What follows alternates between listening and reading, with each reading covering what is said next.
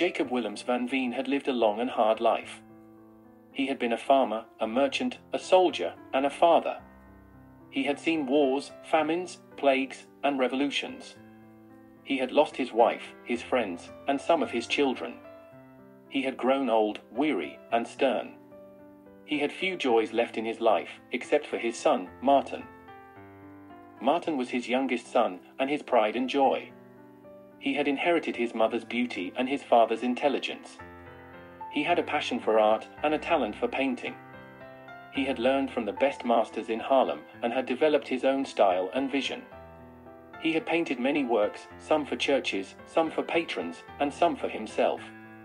He had painted landscapes, portraits, and scenes from mythology and history. He had painted his father several times, in different poses and moods. But Maarten was not satisfied with his achievements. He wanted to see more of the world, and to learn from the great artists of the past and the present. He wanted to go to Italy, the cradle of the Renaissance, and to visit Rome, Florence, Venice, and Naples. He wanted to see the works of Michelangelo, Raphael, Leonardo, and Titian. He wanted to paint the wonders of nature, the monuments of antiquity, and the people of different cultures. He had saved enough money to make his dream come true, and he had prepared to leave his hometown for an extended trip to Italy. He had packed his belongings, his tools, and his sketches. He had said goodbye to his friends, his colleagues, and his clients. He had only one thing left to do, to say goodbye to his father. He went to his father's house, where he had grown up and where he had painted his first pictures. He found his father sitting in his favorite chair, by the window, looking at the fields and the sky. He greeted him warmly, and told him about his plans. He asked him for his blessing and his advice. His father listened to him quietly, and nodded. He was proud of his son, and happy for his success. He was also sad, and worried. He knew that he might never see his son again, and that he might die alone. He knew that his son would face many dangers, and many temptations. He knew that his son would change, and maybe forget him.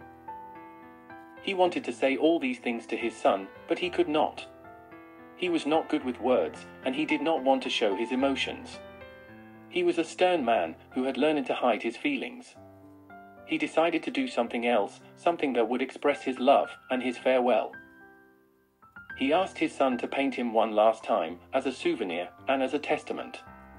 He asked him to paint him as he was, an old man, nearing the end of his life. He asked him to paint him with honesty, and with respect. Maarten agreed, and set up his easel and his canvas. He looked at his father, and saw him as he had never seen him before. He saw the wrinkles on his face, the grey in his hair, the weariness in his eyes. He saw the strength in his jaw, the dignity in his posture, the wisdom in his brow. He saw the history in his features, the stories in his scars, the memories in his gaze. He saw his father, and he loved him. He painted him with skill and with care. He painted him in three-quarter view, wearing a black coat and hat. He painted him against a dark background, with a hint of light.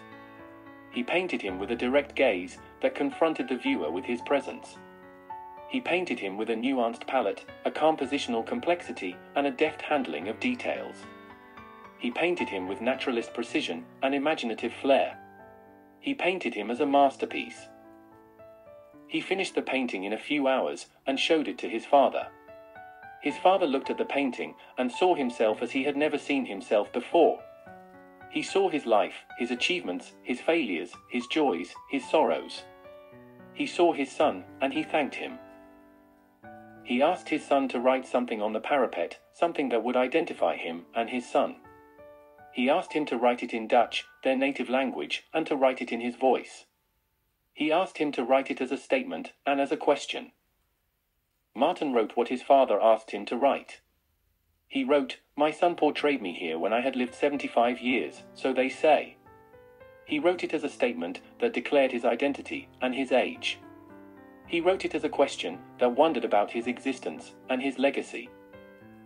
He signed his name and the date on the bottom right corner of the painting.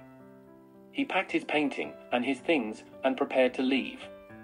He hugged his father and kissed him on the cheek. He told him that he loved him and that he would write to him. He told him that he would come back and that he would see him again. He left his father's house and boarded a ship to Italy. He embarked on his journey and on his adventure. He saw many things and painted many things. He learned many things and changed many things.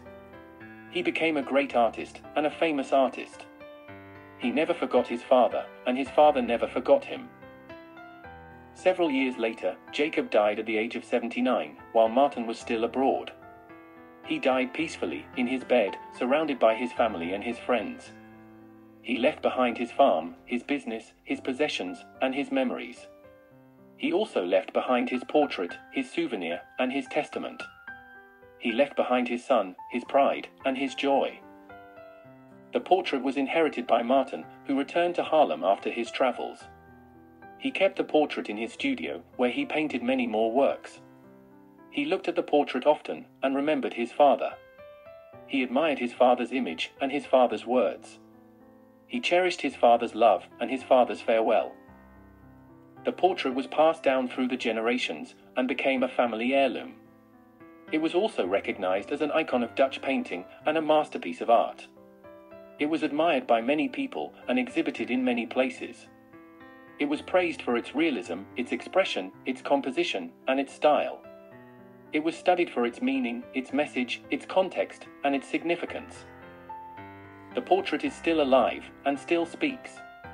It speaks in the sitter's voice and in the painter's voice. It speaks to the viewer and to the world. It speaks of a father and a son. It speaks of a life and a death. It speaks of a love and a farewell. It speaks of a portrait and a story.